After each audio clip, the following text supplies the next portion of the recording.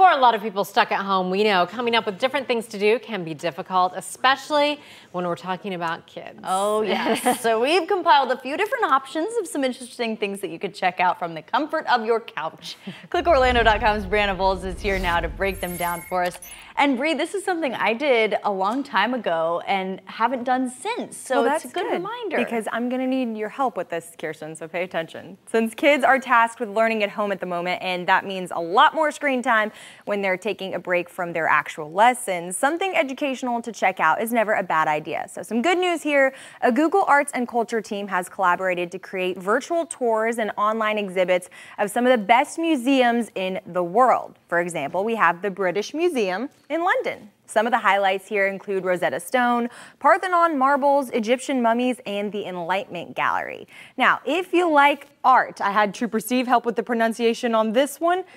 You can visit the Guggenheim. You can expect to see all kinds of really cool exhibits of modern and contemporary art, all seen from Frank Lloyd Wright's landmark building in Manhattan. But Kirsten, this is where I'm asking for your help, okay? Because you are our French foreign exchange student, right? So you're gonna help me with the pronunciation of number 7 here. You can even pretend you're in Paris and check out the Louvre. The Louvre. Oh, that's the American pronunciation. I Googled it. If you're from France, you'd say Louvre. But Louvre works. Is that true, Kirsten?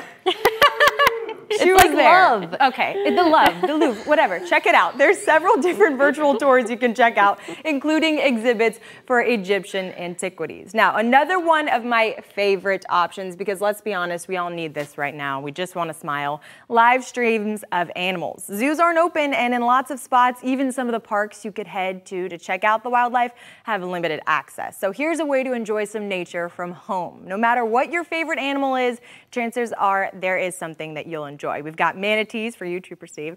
The Smithsonian National Zoo's got panda cams, and for a surprisingly calming option if you need to decompress, Vancouver Aquarium's Jelly Cam is a great choice. Plus, they've got a penguin cam and a sea otter cam as well. Horses, pups, otters, it's all over at ClickOrlando.com. That's where all the good stuff is.